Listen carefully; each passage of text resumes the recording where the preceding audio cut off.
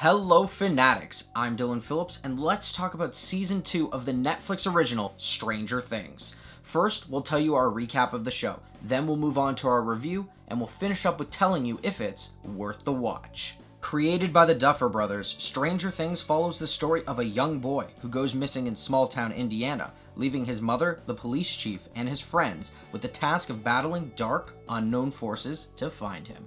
So, recap time. The main story of Season 2 revolves around the return of Will Byers to their small town, where things are still anything but normal. The characters must tackle the troubles of the Upside Down as it comes to their world, all while battling the biggest struggle of all, relationships. So the first season of Stranger Things was an unexpected surprise, as it not only brought the nostalgia of 80s films, but also infused it with a great original story. A lot of people were concerned that this season would fall short of that success, but I think it was even better. This is a very serialized show that, like most serialized shows, relies on its story and how it affects its characters.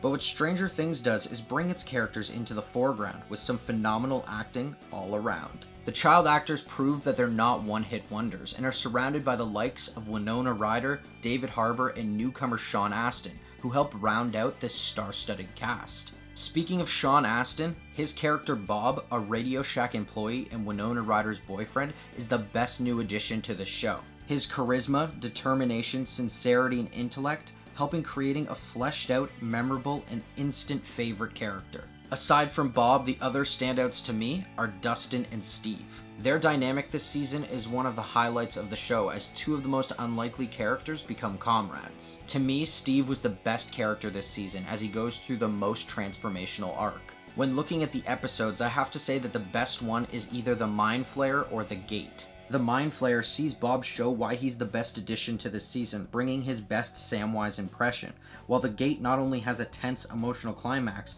but it's the dance afterward that truly embodies the teen angst at the heart of this show. Meanwhile, the worst episode this season by far was The Lost Sister. This is an episode that focuses on Eleven's backstory as she learns more about who she is. The story is instrumental for Eleven, but its placement in the season takes away from the building tension. But this show is nothing without its tone, which is its most prominent aspect. This season continues to feel like E.T. the Goonies or 16 Candles mixed with Ghostbusters, Aliens, or Invasion of the Body Snatchers, and that's a very unique feeling. So, with the thoughts heard, here's our final word. This season of Stranger Things is a fun, engaging sci-fi thriller that plays less on the sci-fi gimmicks of last season and focuses more on the interpersonal relationships and growth of its characters. While some more sci-fi heavy characters lose screen time, the overall tone, atmosphere, and themes help in propelling this season forward. This show, in my opinion, got much better as it focused on the most important aspect of it, its characters. So I'm gonna say it's definitely worth the watch. Is it 2019 yet? And that's our recap and review of Season 2 of Stranger Things. If you've seen it, what did you think of the season? And was it worth the watch? Let us know in the comments below. I'm Dylan Phillips, and as always, thanks for watching. If you liked this video and you want to see more, hit that like button and subscribe to our channel. Check out our latest Fanatic 5 video where we discuss the top John C. Reilly roles. Don't forget to follow us on our social media. And until next time, Fanatics, keep it real.